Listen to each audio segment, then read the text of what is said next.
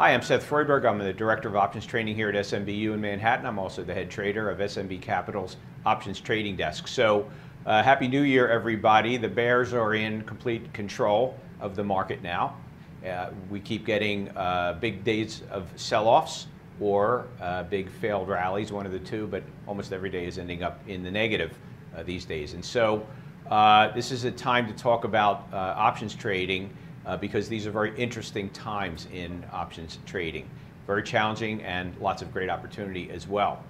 The point I want to make today is about the market and how the options pricing automatically adjusts for the volatility in the market.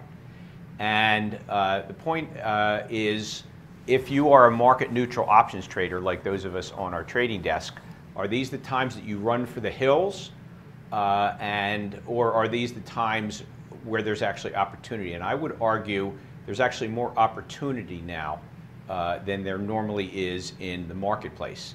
And that is because we're in a period of very high volatility. The VIX is very high, but volatility, as everyone knows or should know, returns to the mean ultimately, meaning really what it comes down to is emotion eventually stabilizes. And when that stabilizes, the volatility being built in the options pricing starts to dissipate. So if you are net short those options, you are going to do so well, very well. So my argument would be this is actually a period of time where you have more edge than usual in your trading. So let's take a look at some real examples of how this comes about so you can start to get a feel for why I would call this a time of opportunity. Let's take a look at if you entered into an iron condor in the SPX in November for the January expiration. That was a rather low volatility time in November, and that would be November 2015. And in that period of time, you would have, if your purpose was to collect about $3,400 in credit, then, and with the VIX at 16, you would have been able to get an iron condor which is 340 points wide. So if that's the credit you were looking for, you could get 340 points of width. All right? In many markets, that's going to be plenty of width in an iron condor to make a profit. As you know, an iron condor is structured so that as long as the market closes between the short strikes of the iron condor, you are going to make money if you hold it to expiration.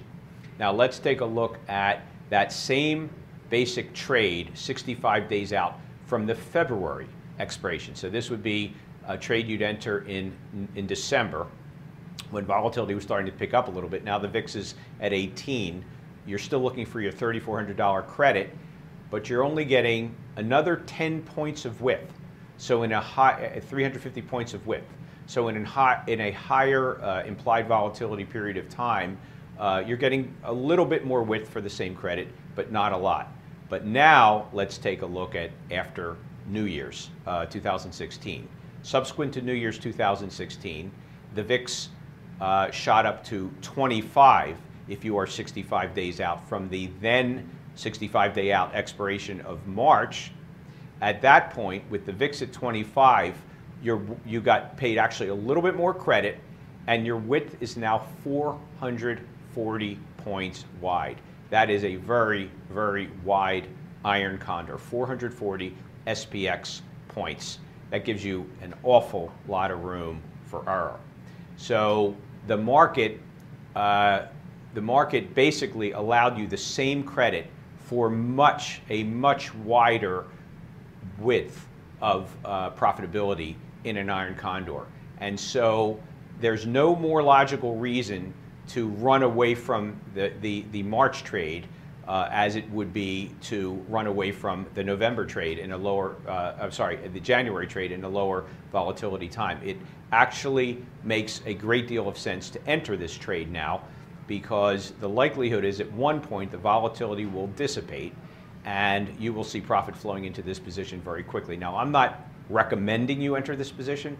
I'm just showing you the comparison between entering in a low volatility time and a high volatility time. And basically, the market automatically adjusts your condor for the same credit to give you much more protection, essentially. So what's the conclusion? There is an edge in entering the trade right now. You are going to get a much wider width for the same amount of credit that you may want to collect month after month using an iron condor.